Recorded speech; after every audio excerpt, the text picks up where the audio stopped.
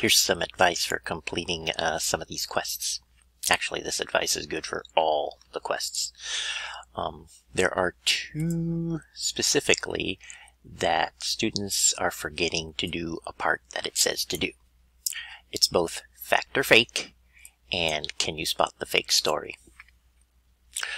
So you read the instructions, you go to the task, click on take the quiz, and you do it. You take your quiz. Notice here it says, then let us know how you did in the discussion tab.